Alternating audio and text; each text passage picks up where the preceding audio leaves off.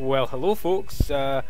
Welcome to one of my favourite games of the past. Well, I think it came out originally on certain consoles around about 2 years ago, but it didn't hit Steam until I think it was about September last year. Pinball Arcade by Farsight, which I've recently sort of came back into playing because I've heard that they're bringing out the Addams Family pinball table. It's one of the highest rated pinball tables amongst, you know, people who are really into that kind of thing. But I do love my pinball, and I just thought I'd do a short video here, since I've not uploaded a little gaming video on my channel for a while here, about one of my favourite tables, which is 1997's Medieval Madness by Williams. It's such a fun table because of its flow and because of its speed and because of its symmetry, which, you know, three things quite important to pinball tables. So just scrolling through the collection of tables I've got for Pinball Arcade at the moment. They are about, I don't know if they're halfway, they must be more than halfway to doing Season 3 at the moment. There are several tables out, quite famous ones including Black Knight 2000, High Speed. I've played that on a couple of compilations before. There's not that many out though when you look at the amount that were in Season 1 and 2. But of all the ones I've got, Medieval Madness is probably the one I've spent the most time on. Still never cracked all the goals actually, looking at that little Wizard Rules tab there. Never won video mode or activated Barnyard Multi-Ball. You know, despite the fact that pinball tables are played on just the one little playing surface, there's so much to them. And so much skill and, you know, certain bit, pardon me, of blind luck involved in them. But this is certainly one of my favourites. Like I say, it came out in June 1997. Originally it would have cost about $3,000, give or take, which is, that must be just over 2.3 million pounds. Although to buy them these days, you know, real pinball tables being something of a collector's piece, given the cost and the complexity of dealing with such, you know, a large electronic unit, you'd probably be looking at paying about 8 grand, or, you know, just under 5,000 UK pounds for a Medieval Madness machine in decent condition. I mean, a lot of pinball tables deteriorate over time. The electric components deteriorate, the rubber and the plastic and pieces and so on, just from the force of getting hit with the ball over so many times, over so many years, just the quality lessens. But I'll just jump right in and do a little game here. I'm not going to try and do it crazy. I mean, the thing about a pinball table is if you get going, you can spend 45 minutes, an hour, even more if you're even better, just racking up a high score, because it is a score-based game. At the end of the day, you're just trying to get the most points that you totally can.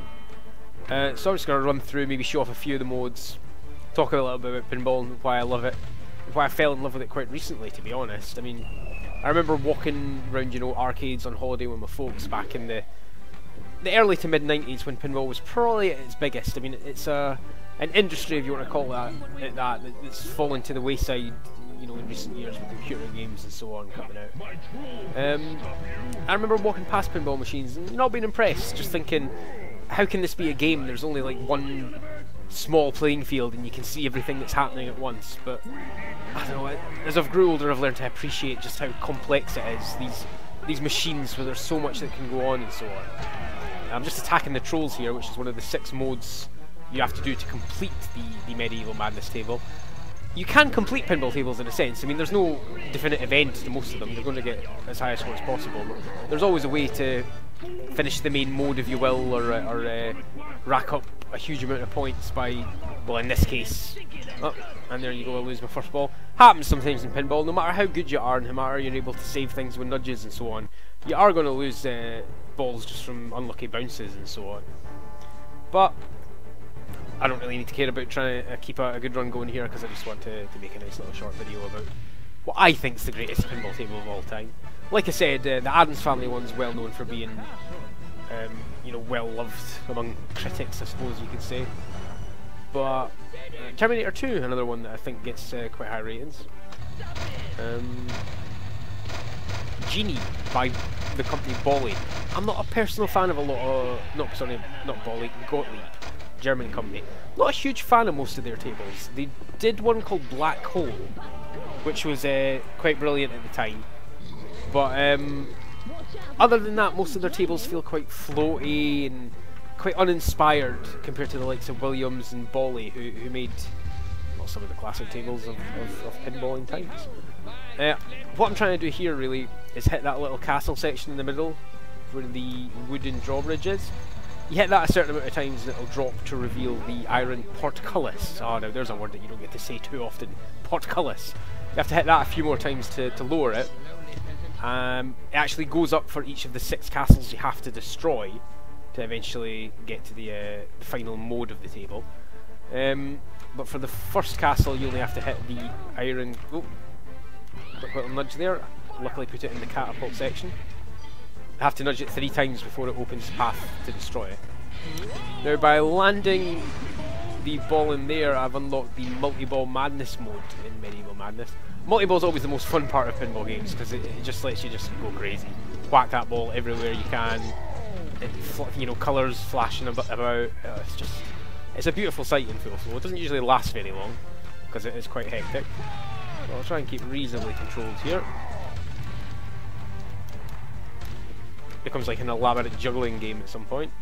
That's the first one lost and the second one too, so unfortunately that multi-ball didn't last too long, but it should give us the opportunity just slow the ball down here to shoot in and get this first castle. Easily done. Now in order to defeat, if you want to call it defeating, the Medieval Madness pinball table, you have to complete 6 modes to unlock the final Battle for the Kingdom mode. I'll just explain what these 6 modes are once I catch my ball here. You want to become the Joust Champion, the Patron of Peasants, the Catapult Ace, the Defender of Damsels, the Master of Trolls, and the Castle Crusher. As you can see, I've lit 2 of the castles in the very bottom of the playing field. The third one's just flashing there. So I would continue, you know, these remaining 4 castles, hitting the wooden drawbridge and eventually the portcullis, and then destroying the castle. But since I'm trying to show off the other tables, I'll try and go for maybe another one of the modes. I'll try and get the catapult, which is the very far left shot you can see there, where it just says wham, bam, and catapult slam. So I'll try and slot it in there. Oh, nicely done. And that'll give us our first opportunity at the catapult bonus. So I'll have to stop the... it doesn't really matter which one I go for, so I'll slam that skull in there. Now if you do that 3 times, you get to play that little catapult minigame there. And I think you have to do the whole catapult thing 3 full times before it lights up the light to say you've completed that section.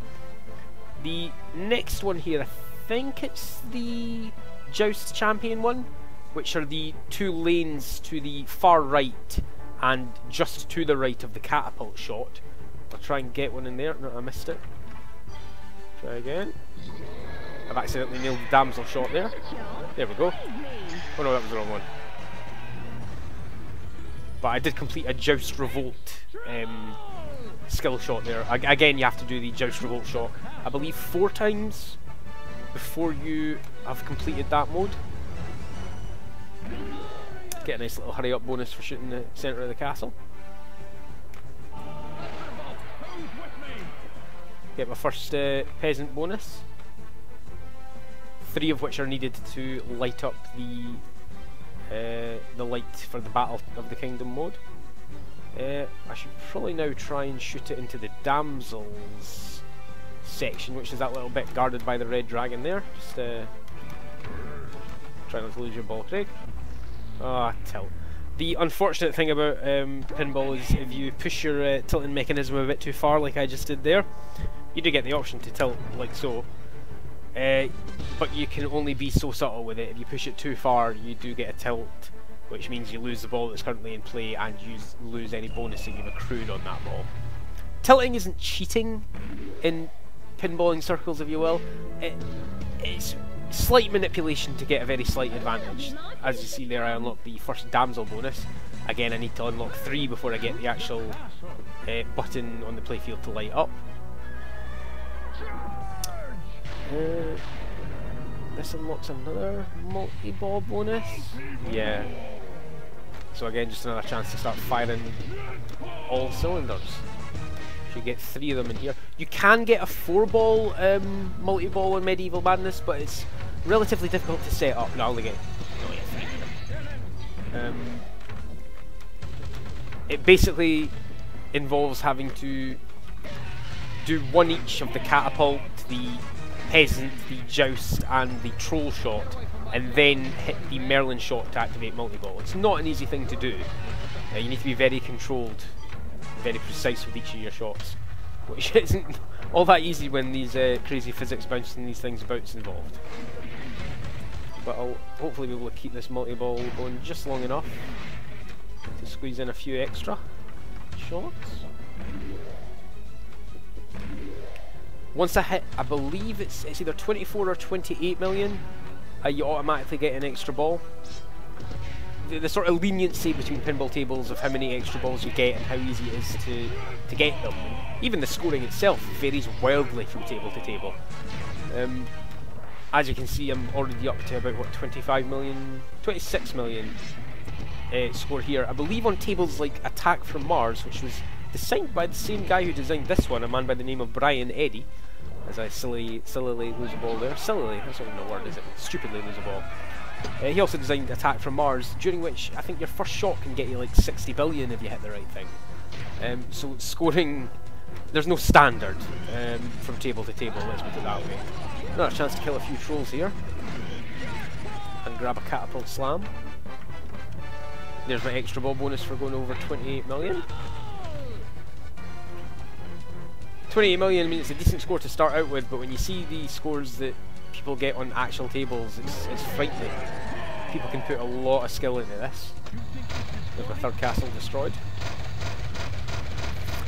Now, I've not completed any of the little sub-modes yet, because the 1, 2, 3, 4, 5, 6 lights leading up to the castle door aren't lit. So hopefully I'll get at least one of those done before this video ends, otherwise I'll look quite the fool.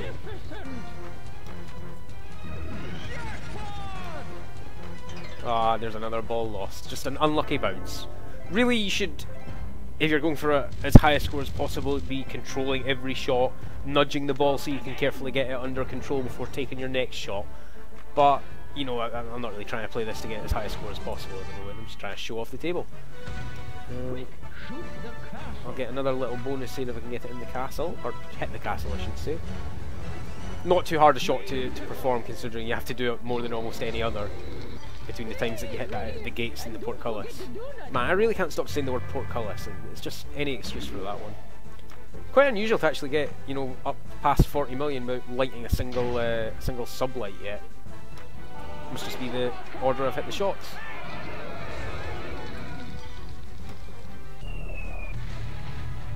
Locking the ball there. If I hit that second shot to lock another one, a third shot would activate the one of the multi-ball modes on this table. Joust charge 2. I believe it's 4 joust charges that you need to unlock the sublight, which makes sense because there's 2 lanes for the joust charge, whereas there's only 1 for the catapult, 1 for the peasants. The trolls are different. I'm not, even after all the hours I've put in this table, I'm not 100% sure on how you unlock the trolls. I think it's the 2 small flashing lights next to the wooden gate. If you hit those 8 times, I think it gives you an option. I'm the patron of the peasants. As you can see, that third light from the bottom's lit up beneath the castle door.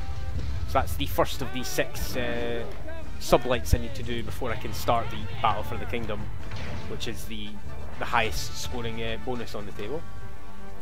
So let's get a nice little chance to do some juggling. Ah, that was silly. Instantly drained that one. Few things more disappointing than getting a multi-ball and then wasting it to an errant shot that just bounces straight down the out lanes, the names we have for those 2 lanes at the far left and far right, which your ball can easily disappear under. Chance to build up a little bonus here. Not much though. Oh. And I think that's going to be my last ball, folks. Looks like it. No, I've got one more. Oh well. At least I'll get the chance to break 50,000.